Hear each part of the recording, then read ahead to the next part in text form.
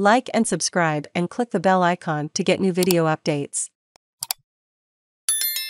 We fight our way out of it. Healy says Australia can win from anywhere by Malcolm Conn. March 20, 2022, 1:20 p.m. Save login, register or subscribe to save articles for later.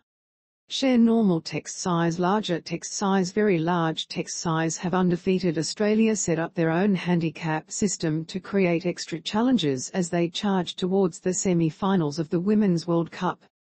In their pool match against India on Saturday, it was like they added a few extra hurdles, conceding 24 runs from 16 wide deliveries, almost 3 extra overs, fumbling in the field and dropping India's best player to make a record run chase even more exciting.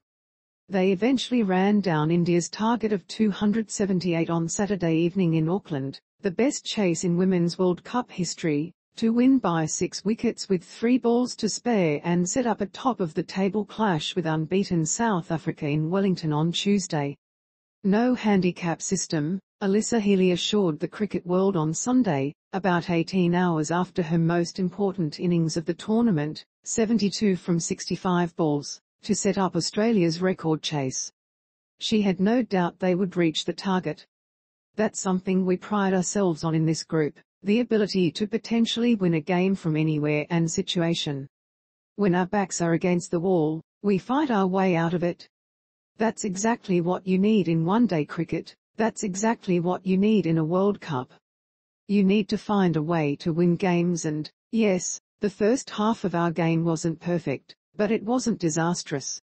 Alyssa Healy guides one away during Australia's record run chase against India. Credit, Getty. Potentially they could have put 300 on us, and if we had batted first, we would have been looking at that score as well, knowing how good the wicket was. Not being perfect was probably a good thing. You don't want to be playing your perfect cricket now.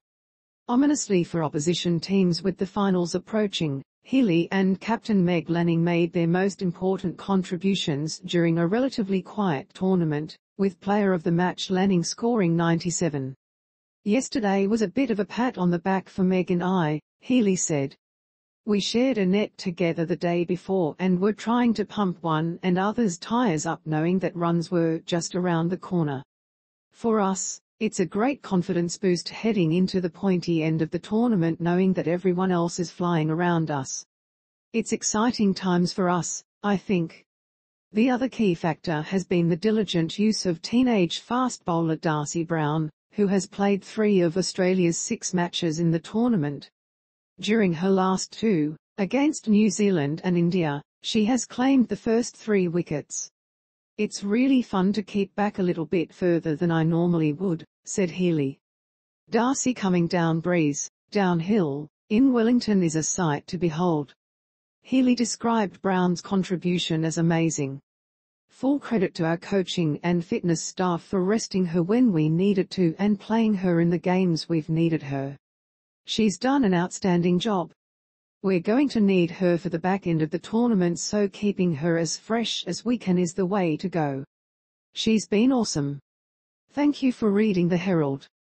This article is complimentary. Register or log in now to read more articles and unlock extra benefits. No payment required. Read more. Continue with Google, continue with Apple, or email address. Continue by continuing. You agree to your personal information being collected under our privacy policy and accept our terms of use. Hide content.